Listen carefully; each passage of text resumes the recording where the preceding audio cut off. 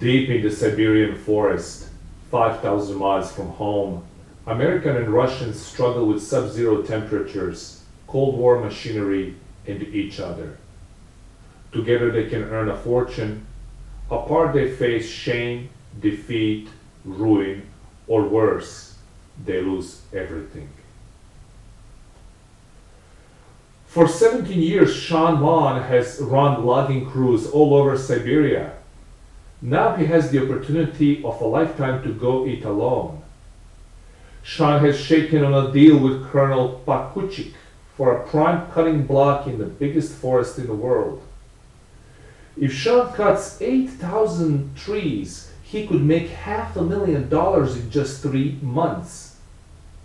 He's got a state-of-the-art logging iron and 3 skilled Russian crew.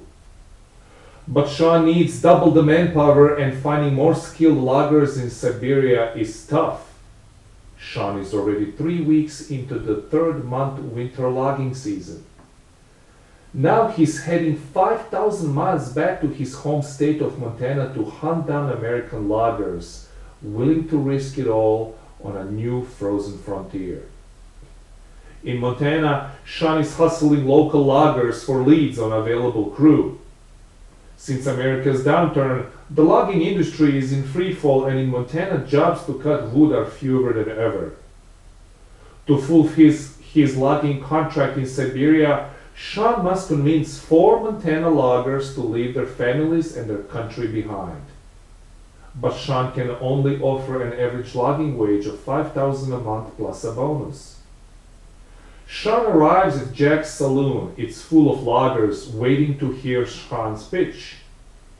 If Sean gets it right, he should be able to find skilled guys willing to risk the wilds of Siberia for a steady paycheck.